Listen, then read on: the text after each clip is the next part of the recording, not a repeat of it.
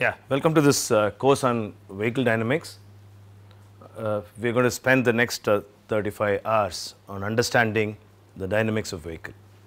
As the name indicates, vehicle dynamics simply means that we are going to study vehicles in motion.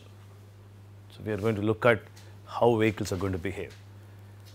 Before we go into a formal introduction of this course, let us first look at what are the books that I am going to follow. We will follow that with the syllabus and then a brief introduction. This will be the first class. This class will be towards motivating you to look at vehicle dynamics. So, these are the textbooks that I am going to follow. The textbooks are Gillespie, Fundamentals of Vehicle Dynamics, a very well known textbook in this field. Yazzer, Vehicle Dynamics Theory and Applications, Springer book. Hans Paseka, Tire and Vehicle Dynamics, slightly advanced compared to the first two books, and then Bernd Heising, Chassis Handbook, where we will take some data in order to illustrate the practicality of what we are going to see in this course.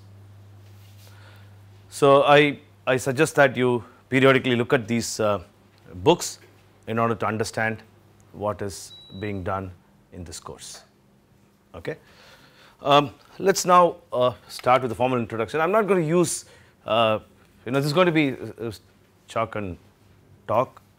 I may use or I will use the PowerPoint presentations, especially when the figures and the drawings are a bit difficult. I may use that if it is difficult to draw on the board, or else it will only be with the chalk that I am going to talk. The reason is that I want to give you time to assimilate things, especially there will be a lot of derivations in this course, and it is important that you have the time to assimilate as I write down these equations. Hence, the course will completely be based on this method. Okay, we will have the class on Mondays, Tuesdays, tomorrow at 8 o'clock, and Wednesday at 12 o'clock. Okay, this will be 3 hours per week.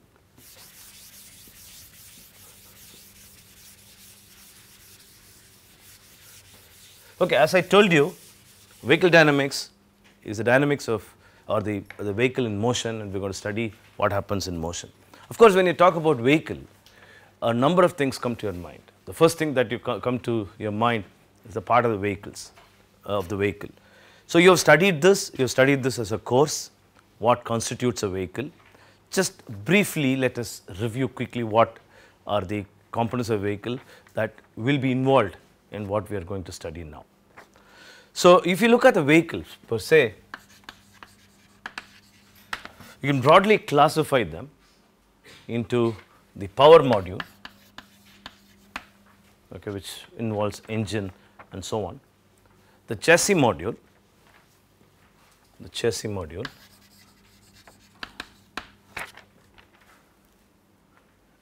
and if you want to add, you can further divide this and say that you can involve this what I call as a body module. So, anything and everything of the vehicle can be brought into these three categories. For example, if you look at the powertrain or the power which gives the power to the vehicle, you can include the engine, which is of course the most important thing for power, as well as other subsidiary equipments which or the components which actually take the power to the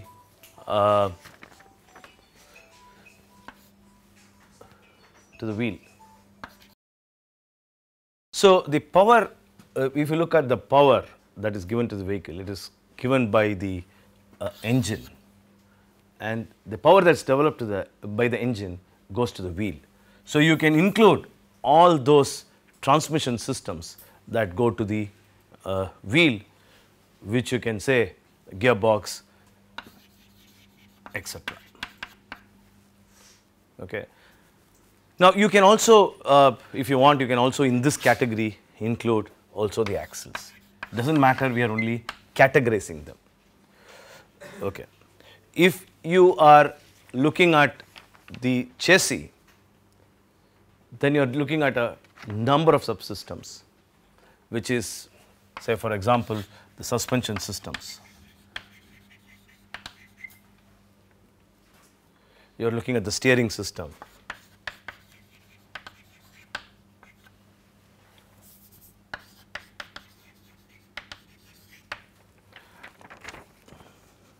And you are looking at tires, which you can include here, tires and wheels, which you can include here, or you can include in the axle system. Okay. Of course, you have the body, okay, which makes you comfortable to sit in the vehicle or carry goods and so on. So broadly, in other words, this is not complete, but I know that you know all these things, you know the mechanisms of many of these things, so I am not going to cover that. Broadly, vehicle consists of a number of subsystems. All these subsystems are going to act in order that you are carried from one place to the other. And so, what is the fundamental requirement of a vehicle, or what does these subsystems do when you go in a vehicle? Or in other words, what are the requirements of the vehicle? Of course, it has to carry people. Don't tell me that it has to carry people. Yes, of course, it has to carry people. But they have three important requirements when it carries people. Obviously, safety. It has to carry people safely. It has to carry people comfortably.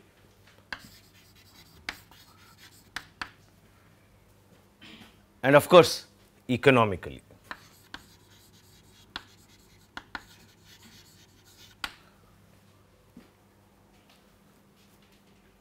Okay. So, these are the three fundamental requirements if you look at the vehicle as it moves. The second category, I am not saying it is not important, it is as important as the first one, is the driver interaction with the vehicle. So, in other words, the vehicle has to listen to the driver.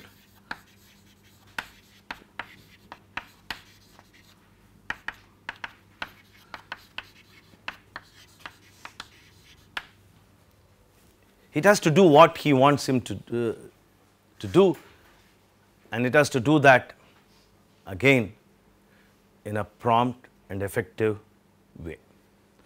So, in this course, this is what essentially we are going to study. What are the factors which affect safety? Now, when I say safety, we are not looking at things like crash. That is not our interest. Okay? That is not our interest. So, for example, when we say safety, what does that we mean? For example, when a vehicle takes a turn, okay, how does it behave? Okay, when you brake, how does it behave? And so on. So, when we say safety, we are not looking at situations like crash. Okay. So, we are looking at safety from a dynamics point of view. Comfort, we are going to look at how the comfort, your comfort as you travel in a vehicle is affected. How do you characterize comfort? What are the subsystems of the vehicle which are going to have an effect on comfort? Okay. How does the road profiles interact with the vehicle and affect your comfort? And more importantly, what defines comfort?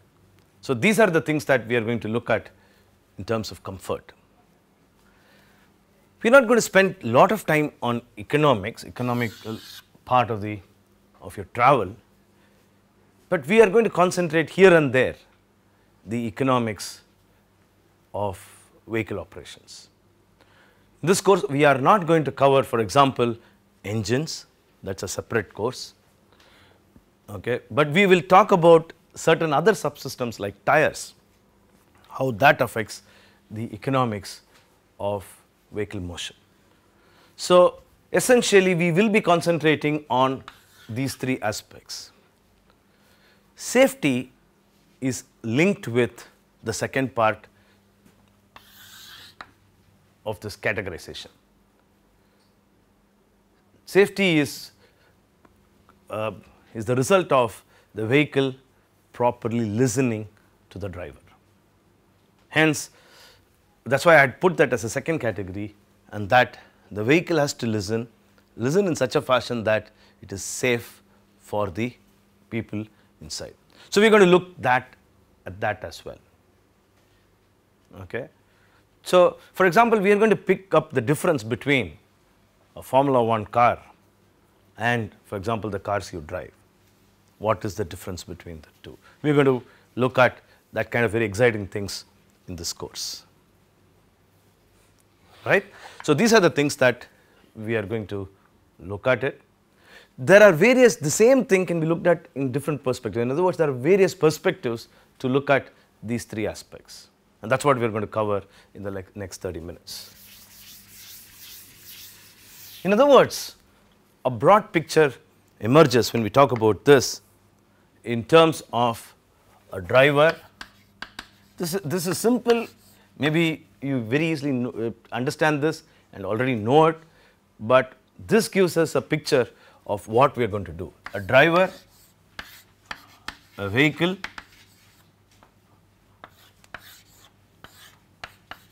a response, and an effect. So, the most important thing is that triangle. The driver interacts with the vehicle. Because of his interaction, say for example, what is meant by interaction? He may give a steering input, he may accelerate the vehicle, he may brake the vehicle, and so on. So, he interacts with the vehicle, okay, by means of things which are around him. Okay. Because of that, there is a response of the vehicle. The vehicle responds, vehicle decelerates, the vehicle takes a turn, and so on.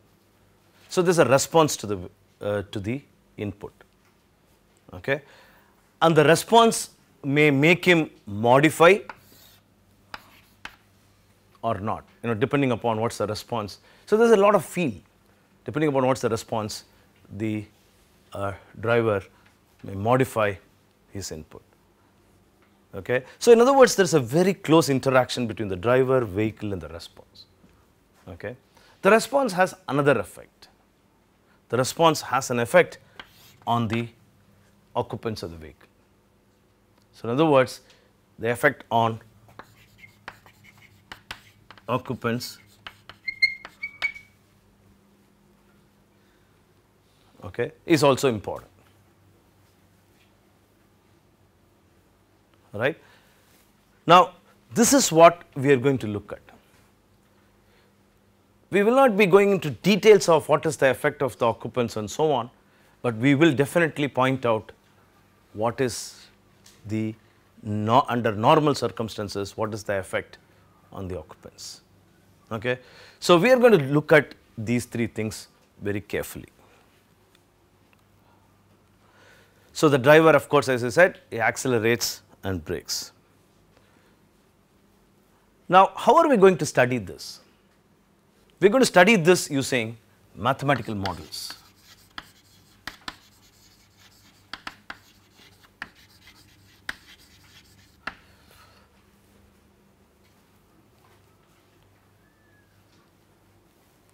Now, what do I mean by mathematical model?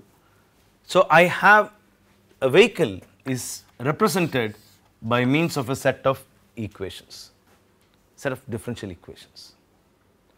So, vehicle which was introduced 5 minutes back to have subsystems consisting of a number of them, okay, can be also looked at from a very different perspective, okay, as a set of differential equations. Okay. So, this forms a very important part of this course or the core of this course, the mathematical model of the vehicle. So, what are the things that participate in this mathematical model? We will come to that in a minute. So, this mathematical model will have an input,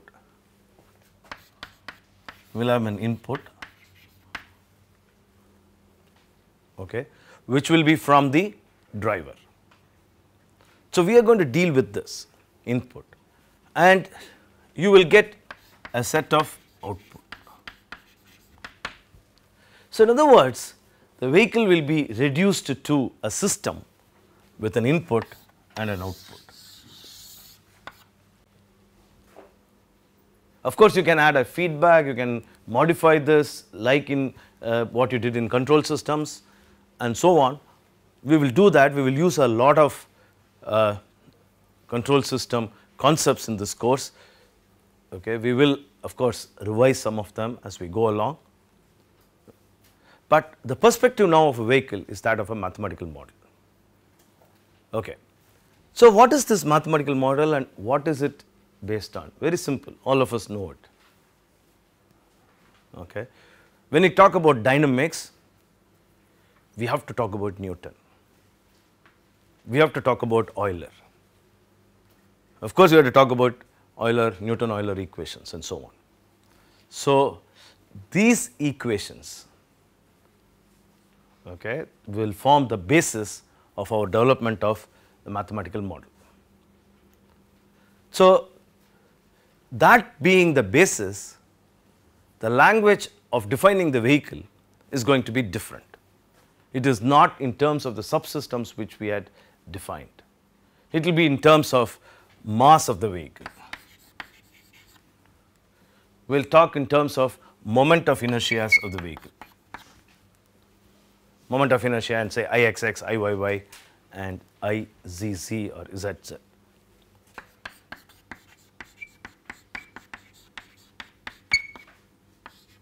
And so on. Okay, we will see that we will use 3 moment of inertias and not Ixy and so on.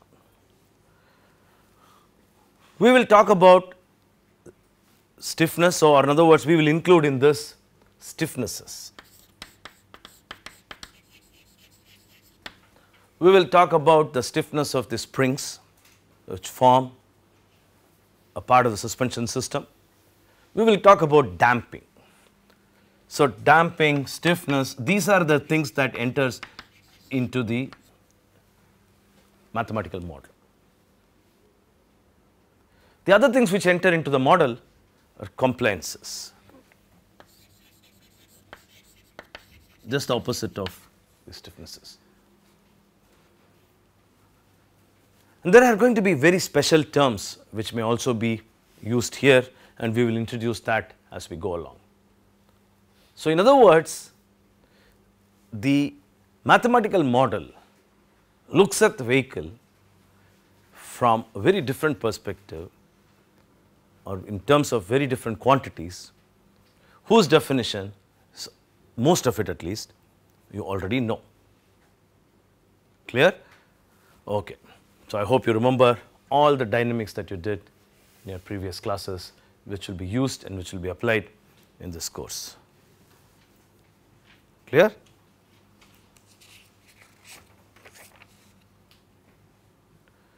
From another perspective, the vehicle dynamic study can be broadly classified into what is called as longitudinal dynamics,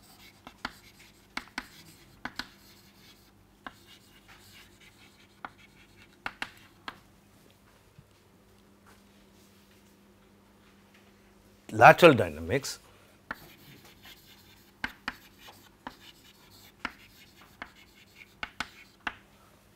and vertical dynamics.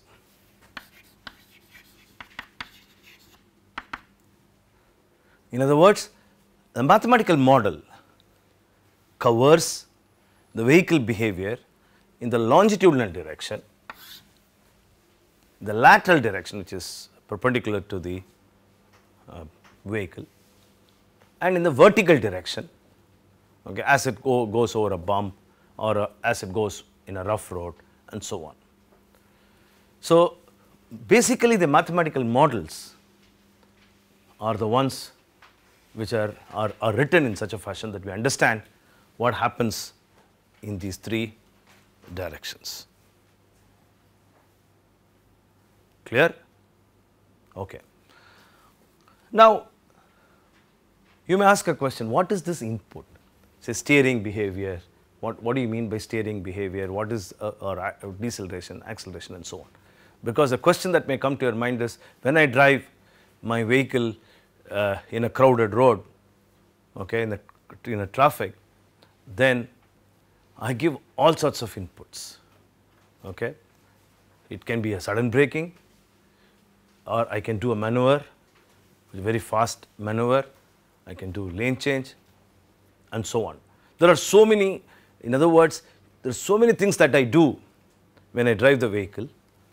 And what do you mean by this input, and what are the types of input that you are going to give?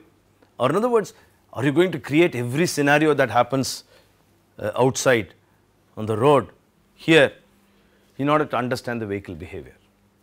Very important to understand that first, that we are not going to build scenarios in this course, and that is not what, when you develop a vehicle, we do. There are a set of standard tests, okay, which are available in order to understand the vehicle.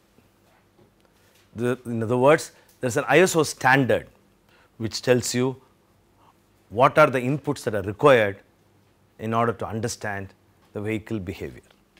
So, we have ISO standard for understanding the vehicle behavior. These are called by different names, and there are a number of them. Okay. So, I am going to list a few of them, I am not going to complete list here, but we will see that later in the course. So, when we come to the input part, we are going to talk about, say for example, you want to overtake a vehicle in the actual scenario.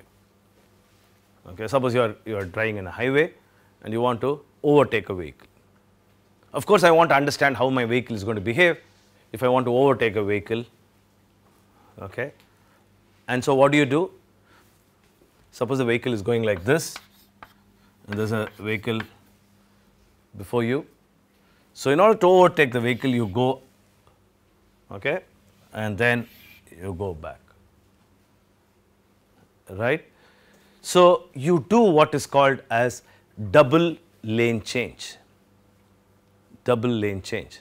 So, there is a test called double lane change. Okay.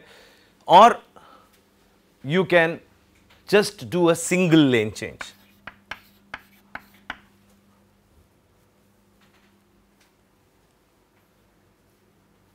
Right. Now, in other words, there are tests which to a great extent mimics what happens in reality. But there are other tests which may not exactly mimic, but is used in order to understand the dynamics of the vehicle. They are much more technical. For example, there will be a test which we will talk about a lot in this course, which is called as the pulse test or pulse steer. In this test, I am going to give a steering input, okay, a 40-degree change in less than a second. Okay. So, I just change it and then bring it back. Right. This is called a pulse test. You may ask me, are you using this anywhere? May not or will not be using it in your day-to-day driving, but it brings out the dynamics of the vehicle. Okay. So, this is one of the tests that we will be doing, or which will be given as an input to this. In other words, input has been very carefully defined by this ISO standard in order to understand the dynamics of the vehicle, okay, or to bring out certain scenarios. There is other tests like constant radius cornering or constant radius tests, and there are tests, okay, which, say for example, there is a test called J-hook test, and so on, which bring out extremity conditions. So, in other words, what is that we are going to do, or what is usually done? There are tests. The tests involve either an input through steering or through brake and acceleration. We will mostly be using braking conditions. Okay. So, these conditions, or there are a number of tests, these tests are given as an input to this mathematical model, which is based on the good old Newton-Euler techniques and so on. So, what are the outputs that we are going to look at? Okay. Ultimately, as I said, I want to look at comfort level, I want to look at safety. This is what I said. The whole idea of studying vehicle dynamics is to study the safety, economics and so on. Let us take the condition of braking. Let us say that I want to brake a vehicle. Okay. Suddenly there is I see some obstacle, I want to brake the vehicle. Okay. So, I said that I want safety during braking. Actually, what does it mean, or how does this output look like? I want to look at, if I want to be safe, then I have to look at braking distance, for example. I can't have a vehicle whose braking distances are large. We will see what typically they are later. It is large, right? If the braking distances are large, then obviously I am not going to satisfy this condition of safety. I may go and crash with that obstacle. So, in other words, we are going to look at as outputs, okay, quantities which are related to what I said before. This at least is simple, braking distance. Okay. So, we are going to look at that kind of output, distance, and there are other outputs that typically what I said is that we are going to go back to Newton. So, what are the things when you look at Newton's equations, what are the things that comes to your mind? Lateral, longitudinal. Yeah. So, what comes to your mind is accelerations, what comes to your mind is velocity and so on, right. So, the outputs will now be in terms of these quantities, distances, accelerations, velocities and so on. There will be other things, we will see that later, but all of them are to do with the dynamics. Clear? Now, how is this related to, say, for example, comfort? You may ask a question, okay, you get acceleration, how do I deduce my comfort levels? In other words, what is the effect? So, this is the output, response is the output. Yes, I can understand that if the braking is not happening as the driver wishes it to be, maybe he can jam or press the brakes hard, fine, that I understand, okay, from braking distance. If he wants to reduce the velocity or increase the velocity, he either presses the brake pedal or that I can understand, okay. But you are talking about effect of the occupants, what is that, you know. So, for example, I want to be comfortable sitting in the back seat and, you know, enjoying my ride. So, how does this give me, how does this outputs give me that feeling of goodness? So, a whole lot of research has been done as to how, say for example, the acceleration levels affect your comfort levels inside the vehicle. Or in other words, we will map certain of the outputs, like for example, vertical acceleration, okay, lateral acceleration and so on. We will map them into your comfort level. By a lot of research has been done on this topic, map them into your comfort level, okay, and tell you what is the effect of the occupation. So, it is a large topic, we are going to give a glimpse of this towards the end of the course as to the effect, the cause and the effect on the occupants. Clear? So, in a nutshell, this is what we are going to look at in this course. We are going to look at first the mathematical model, input, output and so on. Clear? Okay. In order to understand the mathematical model itself, okay, we will introduce to you, or I will introduce to you certain technical information to write down these equations. If you remember Newton's equations, on one side we have quantities, or Newton-Euler equation if you want to call it. You have these quantities on the left hand side or right hand side, however you write. On the other side of the equation, you have forces, moments, and so on. So we have to understand those as well. So I should add to these equations, or to this list, the right hand side of the equation, which I would call as generalized force, moment, and so on. Okay. So we also have to understand the source of these forces. How does this force originate? How does it act on the vehicle? How is it transferred to the vehicle?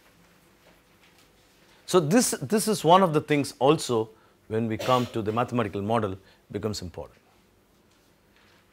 Just to give you an example, if I have to brake the vehicle or accelerate the vehicle, then I need a braking force and a traction force. All right? Yeah, you can tell me that the braking force emanates when I press the brake pedal. Yes, of course. There's a braking system. Yes, of course. There's a braking system. But we are not going to look at the braking system per se in this course. But ultimately, as a vehicle, when it brakes, the forces emanate from that interface between the tire and the ground. So we are going to look at actually how the vehicle talks to the road, how actually the traction is developed, how actually the force is developed. So when you take a turn also, you should look at what generally called as the grip. So in all these conditions, I have to talk about the grip of the vehicle or grip of the tire, okay, with the road. So in that process of understanding the mathematical model, we will go into the details of tire mechanics and tire behavior, because that forms the basis for one of the quantities on the right hand side. There are other quantities as well. The other quantity or other force which is important in that mathematical model is the aerodynamic forces.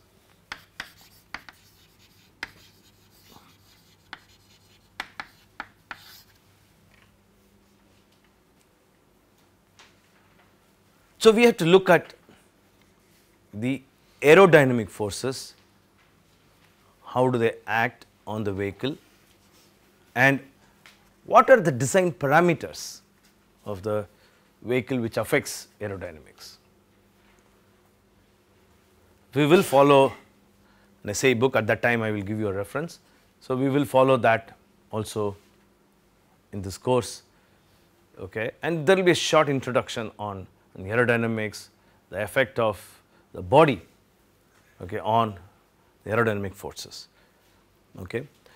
So in other words, yes, there is, I would say, an environmental interaction between with the vehicle, and this is due to various components, body of the vehicle and so on. So we are going to look at that because that forms a basis for the vehicle model, right? Okay. So this is, we are talking about the equation part of it. Okay. So the point I do not want you to get confused is that force an input or an output. So you may look at it like that. Yes, okay, force can be an input, braking force can be an input, but in the equation that is formed, okay, the force naturally comes, and that's why I wrote this along with that equation. Clear? Any question? So this is what, so the view that we are going to take is that we have a mathematical model, we have an input and we have an output, okay, because of this mathematical model, and how does the vehicle behave, or how is it that I convert a vehicle into a mathematical model. And so that is the perspective that we are going to look at in this course. Clear? Okay, we are going to introduce, of course, a number of terminologies. No course is complete if you do not understand the words, call it jargons, call it technical terms. Okay, the course is not complete unless you understand these terms. So you cannot converse, okay, or express your ideas if you do not understand the corresponding language of a course. So from that perspective, there will be a lot of new jargons or definitions or terms that we will introduce in this course.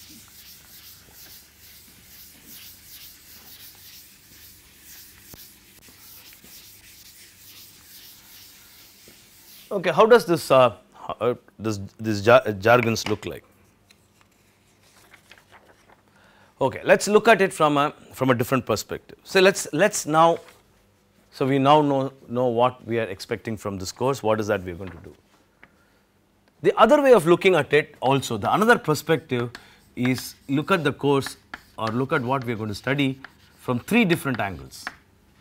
The first angle is what I call as driving dynamics, and same thing but termed in a different way. Another what I would call ride comfort, and the third one is safety. Okay. So what are the things, when I say jargons, what are the type of things that you are going to introduce? So of course, when I say driving dynamics, I am going to look at the vehicle driving dynamics. The first thing that comes is straight line tracking.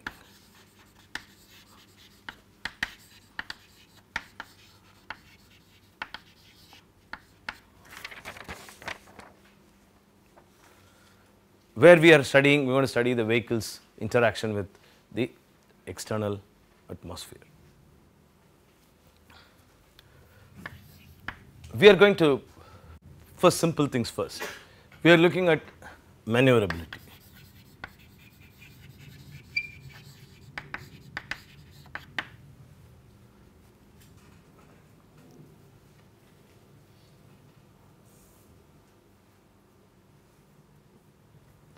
Then we are going to introduce some other jargons.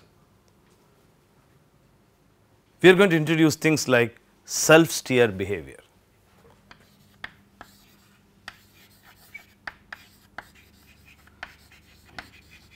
Watch out that from terms which you understand from pure English, we are going to terms which you are not going to make out, okay, that easily unless you know the definitions.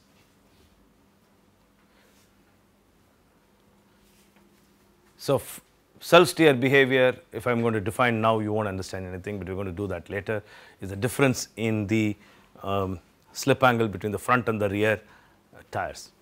Does not make sense right now to you, okay, but we are going to talk about this, okay, what is called a slip angle, how is slip angle developed, and so on. We are also going to study driving dynamics, okay, since it is dynamics, okay, and this is a dynamical system or a system which is controlled by equations from dynamics.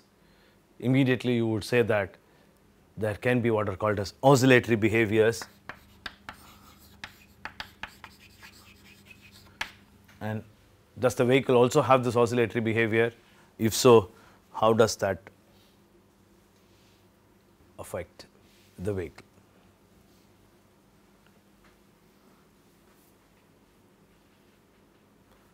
There are a lot of very interesting things happen when you give or when you maneuver a vehicle. Things like what is called as load shift. You would have realized that when you take a turn in a vehicle, you would have realized that, okay, you are pushed to one side, and then you can easily realize that there is going to be a load shift.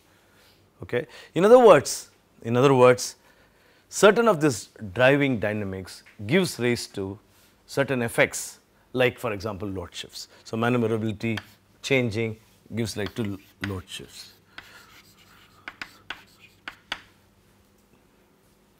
Okay. Now, one of the things that I want, why am I writing this? One of the things I want you to realize is that your mathematical model should be able to capture all that driving dynamics, okay, which I am going to put forth here. So, when I say there is a load shift, okay, the first thing you have to ask is this going to be captured by my mathematical model? You will see that mathematical model is a general term. There are simple models. The simplest model you can think of is just vehicle consisting of mass m, okay, one mass. The vehicle has an acceleration a, okay, and has a force opposing its motion.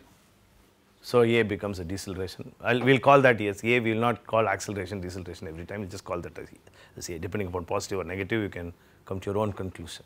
So, you can look at a simple mathematical model, F is equal to ma, right. This does not talk about various driving dynamics. So, that is the reason why I have put this. On the other hand, this also does not talk about what happens when a vehicle goes over a bump, goes over a rough road and all these things, right. So, mathematical model is a very general term, okay, and that you have to understand many of these things in order to understand the limitations or what can be achieved using the mathematical model. So, if I just give you a braking force and if I say mass is this one, tell me the deceleration, okay, simple calculation, back of the envelope, you can tell me what is this, from this equation. Okay. Now, when I say that the vehicle is taking a turn, I want to know what is the role of the vehicle and so on, this will not work. So, in other words, what is also required is a proper understanding of the physics, okay, which would be the result of your input, and whether your mathematical model will capture that physics. Okay. So, from that sense, mathematical model can be very simple, like what we had seen, or it can be complex, and the complexities increase as we increase what is called as the degrees of freedom, as we increase the degrees of freedom. So, that is the reason why we look at driving dynamics, we look at, suppose I want to look at oscillatory motion of the vehicle as it goes over a bump, okay. You would immediately reject this and you would go back to your vibration class and say, oh, this we had studied, okay, that is the vehicle. Let me replace all your suspension by a spring, okay. Let me replace the damping blah blah blah with the of the suspension system by a damper, okay. So, let me say that the tire is just another spring and that the tire goes over a rough road and so on. So, what did I do? The same vehicle, okay, a different mathematical model or a different view of the vehicle's behavior I have given, and the type of degrees of freedom here what I have chosen is different from what I have given here and so on. So, the mathematical model in simple terms should capture what you want to analyze in driving dynamics, okay. In other words, whether it is a longitudinal dynamics or vertical dynamics, or you can say lateral dynamics, okay, the vehicle it should be able to capture the vehicle. It's usual practice to start with to de-link the behavior of the vehicle in the longitudinal direction, okay, in the vertical direction and the lateral direction. I can de-link them, okay, and study them with simple models as if nothing happens in the other directions. So, this model is quite good. Maybe you would have done problems in vibration class with this kind of models for the vehicle.